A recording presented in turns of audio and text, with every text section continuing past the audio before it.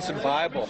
Totally demonic. But what really shocked me the first time I picked this up, sun god, Ra, Amen, the Father of God, the Creator, published in the Freemason Bible.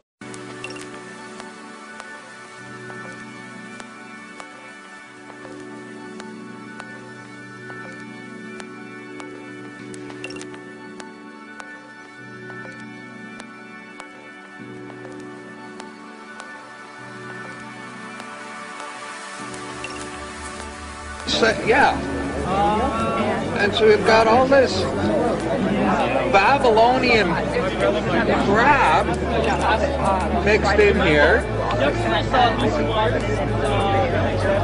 and there's an obelisk. Well, that was Osiris's penis.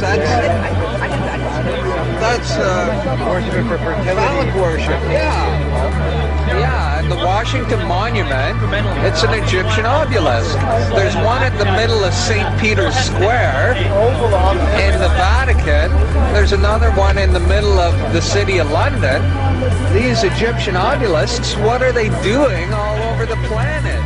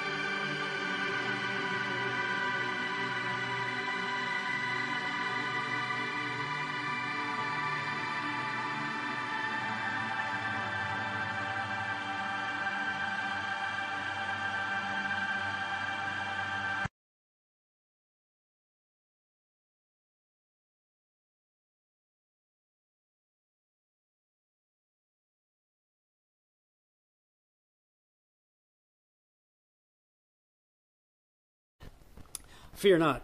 Yes, this stuff's coming, and I'm in agreement with Doug Camp on the rapture issue. I do not believe that there's a preacher of rapture. When I first came to that conclusion after 30 plus years of really hardcore believing in it, first thing you do is kind of freak out. Like, I mean, we're going through all that stuff? I thought I was getting out of here. Well, we're commanded in Scripture to fear not, right? And this was something interesting that popped out when I was doing my research regarding Osiris. That's the little iconography for his name, the hieroglyph or whatever.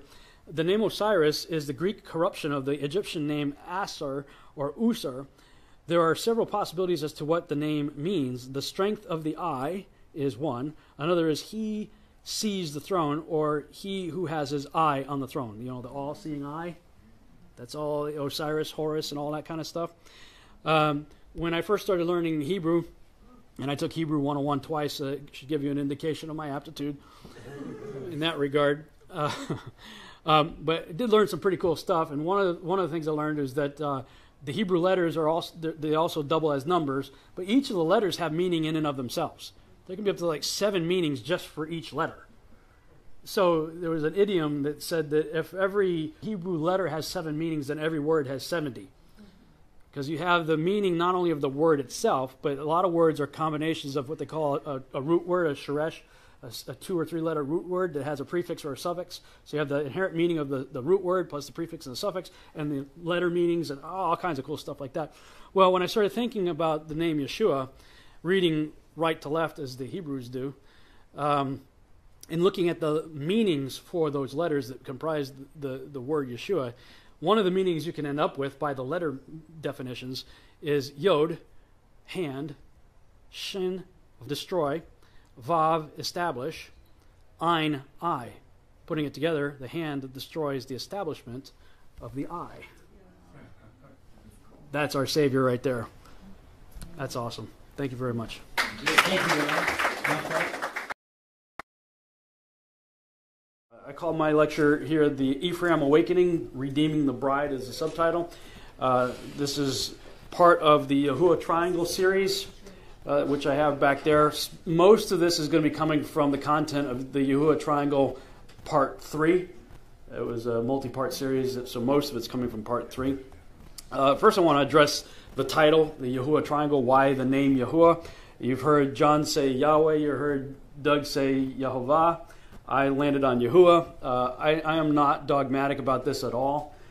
We are all doing the best we can with 4 consonants. So your King James says Jehovah. Some say, no, it's not Jehovah because there's no J, so you end up with Yehovah or Yahovah, like Doug was saying, or Yahuwah. Some say Yahweh. That's one of the more popular pronunciations. And I landed on Yahuwah, but I've actually gone through a phase in my life where I used all of them. So, why did I land on Yahuwah? It wasn't just because it was the last one that I hadn't used. It was actually as a result of looking at a website called BehindTheName.com. And it was my wife who got me thinking this way. She said, you ever notice the names of the prophets? And a lot of the prophets, various prophets, have a name that includes the name of God in their name. For instance, you have like Yirmiyahu, Jeremiah. Yod-Heh-Vav-Heh has uplifted. Or Eliyahu, Elijah, my God is Yod-Heh-Vav-Heh. Or Yeshayahu, or Isaiah, which is Yod-Heh-Vav-Heh, is salvation. So the fact that each of these guys who had the name of God incorporated into their name and it was pronounced Yahu, that's what led me to use that pronunciation. Again, I am not dogmatic. I am not a sacred namer. I'm not like these guys that get crazy over this issue, but that's why I choose to pronounce it that way. How many of you are familiar with the Paleo-Hebrew rendition of his name? That's the earlier Hebrew that predates the common Hebrew that we see nowadays. This is sort of the pictographic language. Anybody know what the letters represent, what they mean? The meaning? Yes. Well, Yod is the arm or the hand. Uh-huh. And the Hey is the hey, behold. Uh-huh. And then the Wa is the nail peg. Uh-huh. And then another hey. Yeah, that's right. Hey, pay attention. Behold the hand, behold the nail, or hand, behold, nail, behold, however you want to, Throw me right into heaven. I Yeah. That is the coolest thing. And just like last night when I showed you the letter meanings of Yeshua, the hand that destroys the establishment of the all-seeing eye. These are the things that got me excited. When I realized, I grew up, I was raised King James only environment. And it's the Lord. Well, that's not his name.